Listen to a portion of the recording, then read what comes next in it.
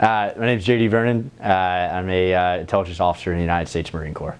So the prep was a lot of time spent reading the Cameron Brooks recommended or the required reading list, which was very helpful to expand my knowledge of business leadership, sales, a bunch of multifaceted industries that I would never have thought to even consider.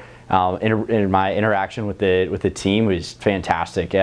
Working through interview questions, the coaching, the mentoring as to what to expect in an interview, and really the most important aspect of that was taking my experiences as a intelligence officer and be able to translate that into business experience and how that would be valuable to a company. So knowing how to communicate to recruiters, everything from body language to tone of voice to shaking a hand, all of those things prepared me very well.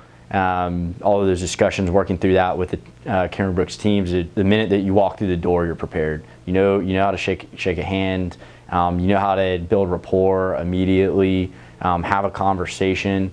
And then as you can, be able to relate your experiences to the job.